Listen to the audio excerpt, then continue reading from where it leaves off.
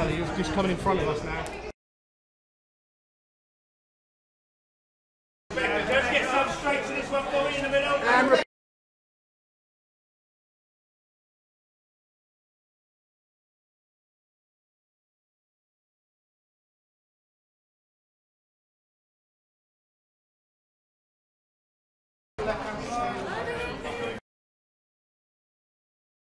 And just back to the end again. And just coming back to the end again.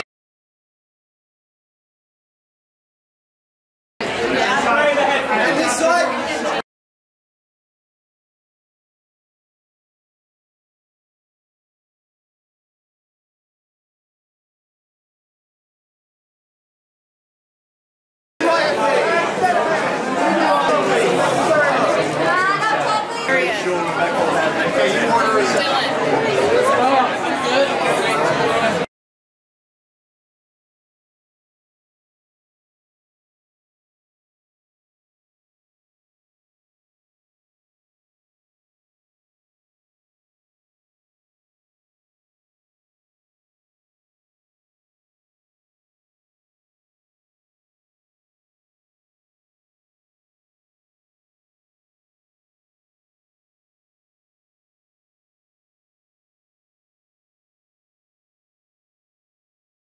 Yeah, I mean, I fell in love with this story, and I fell in love with the arc.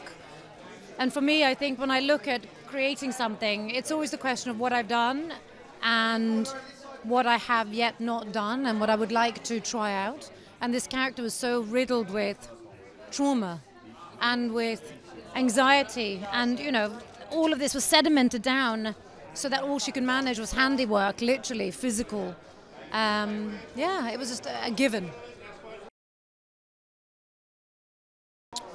I think there's so much to take from this show when it comes to, I love the idea of what happens to the world if we at this second have to go underground. The recycling, the hierarchical settings within an environment, the fact that do we need order? Can we be completely free and liberal? What do we need to be able to create a structure? The brutality of human survival instinct. And then you have the rebels who will never sort of follow the state, always question the status quo. And this happens. And all of this set in an environment with basically murder mystery. I mean, it's all there.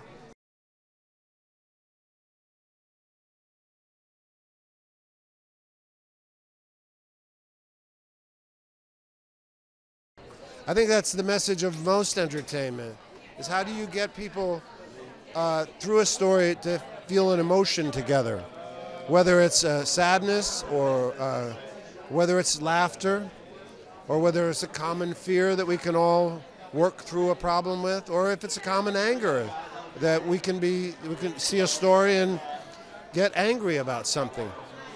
Absolutely essential for mankind to gather in groups together, not virtually, but actually. It's been that way forever.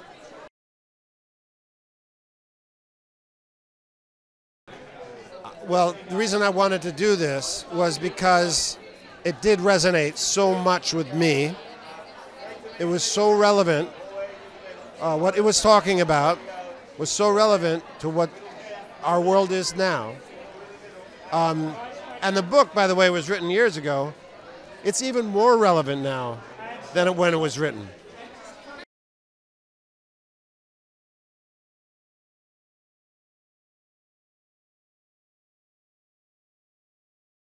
Silo is a show that's really kind of a murder mystery in its own sense, but it takes place hundreds of years from now, and it's a real good examination on human life and who we are as human beings, because in the silo we've been stripped of history, so people don't know what happened in the past.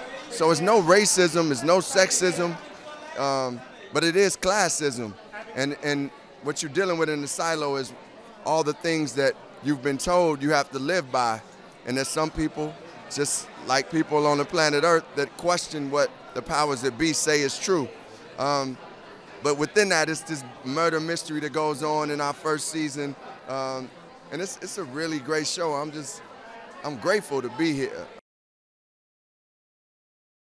Yeah, and I just, one other moment that I really loved and really appreciated was when we rapped. When I finished my season and they rapped me, I really got emotional because I really felt connected to our crew. I got to know them so well. I got to know our team and just our cast. And I did a freestyle for them, so it was fun.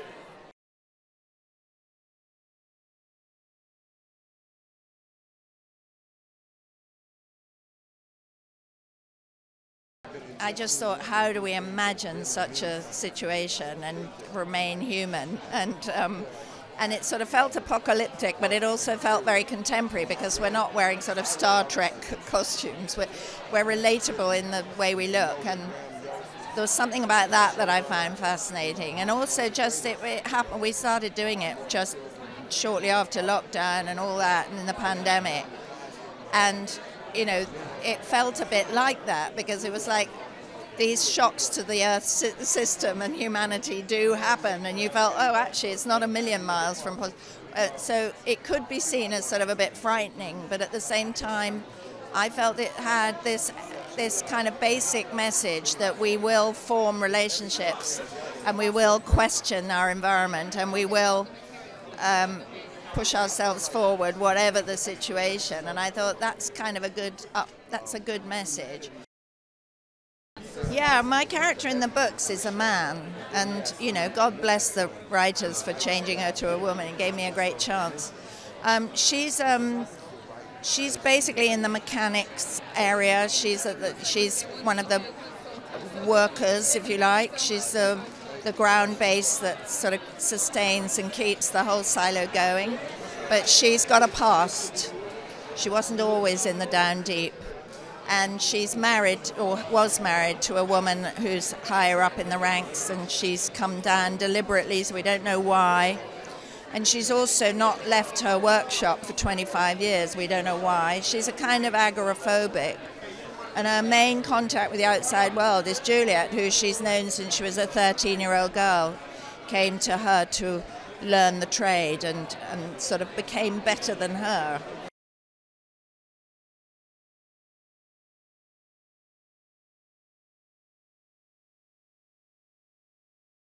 Silo is, what if we were all underground and we were told we could never go back outside?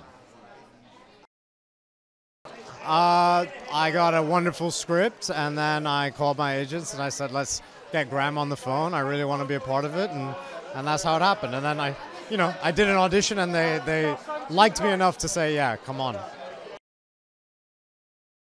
I think for me, good sci-fi always kind of makes you wonder about the world that we're living in right now, and so the way that truth is handled in this society I thought was really interesting, and then I found Lucas a really charming and sort of kind and open-hearted character, which maybe I'm not all those things, so I wanted to give him a shot.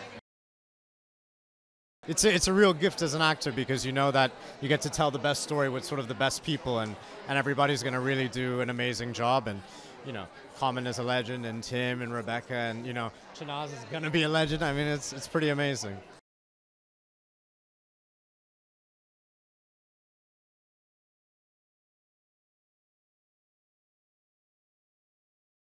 This show is thrilling, exciting, fun. Dude, I got to work with Rebecca so much. We did so many intense scenes. It's always a pleasure working with her, so I love that. Yeah.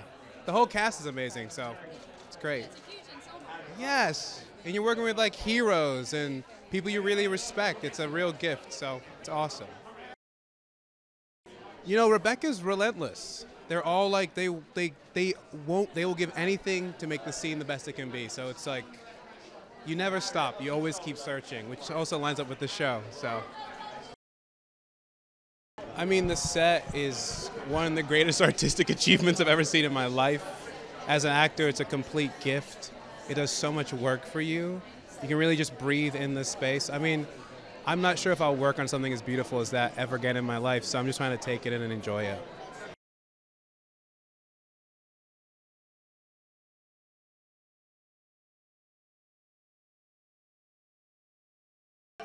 It started with a simple idea that we're living through our screens. Can we trust them? And it just developed into this series of mysteries. And the beauty of this show is that we slowly unravel them one at a time.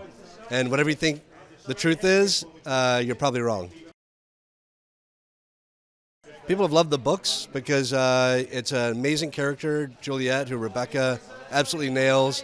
And it's an intriguing world. And I think it's a little ahead of its time when it was written. And now it's found its time as it comes out now. Rebecca's been incredible. Having her as an executive producer meant that she got to have like a lot of feedback, really delve into her character, have creative ideas, and her inspiration on the set just went all the way down the call sheet. Like everyone had to live up to her standard of craft and her treatment of everyone on the set. She's been a dream. This show would not be the same without her.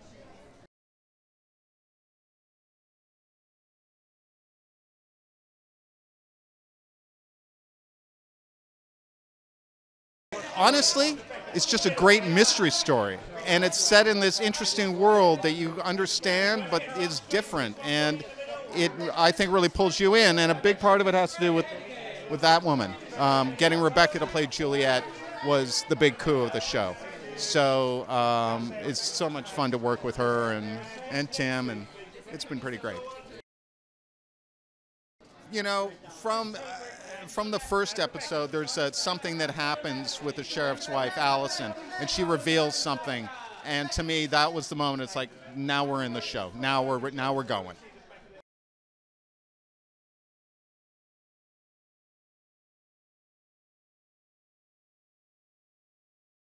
I mean, the pilot starts with a couple who just wants to have children.